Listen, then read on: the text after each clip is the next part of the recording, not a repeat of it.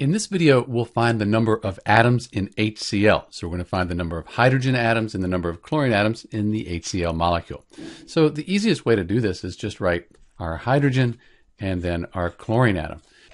And although it's not written, we assume there's a subscript of 1 if there's nothing written after the element. So because of that, we'll have one hydrogen atom and one chlorine atom in the HCl molecule.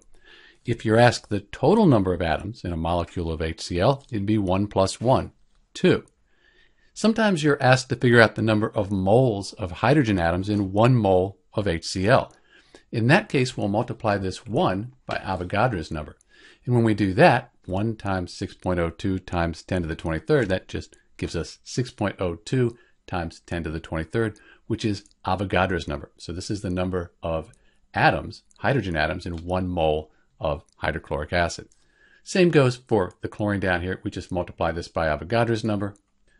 And in 1 mole of HCl, we'd have 6.02 times 10 to the 23rd atoms of chlorine. This is Dr. B finding the number of atoms in HCl, hydrochloric acid. Thanks for watching.